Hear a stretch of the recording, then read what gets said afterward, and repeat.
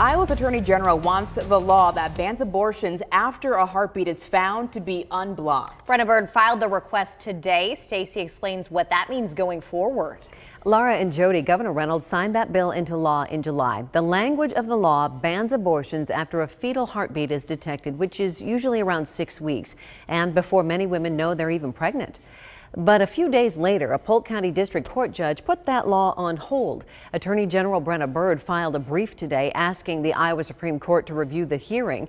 The court quickly agreed to hear that case. In response to the Attorney General's filing, Governor Reynolds released a statement. She says it's time for the fetal heartbeat law to be upheld once and for all.